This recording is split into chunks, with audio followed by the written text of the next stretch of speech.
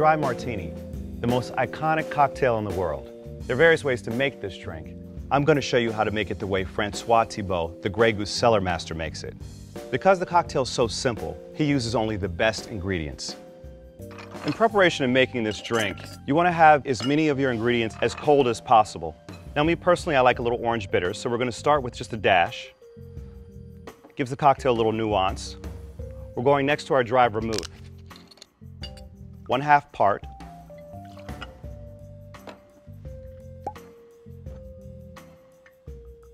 Two and a half parts Grey Goose Vodka.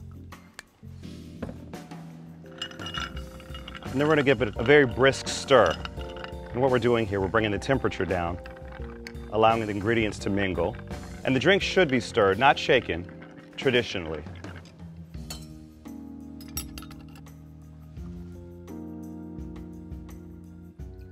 Wow.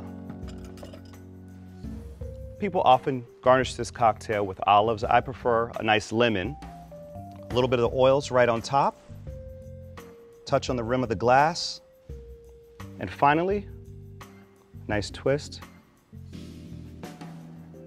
your Grey Goose Dry Martini.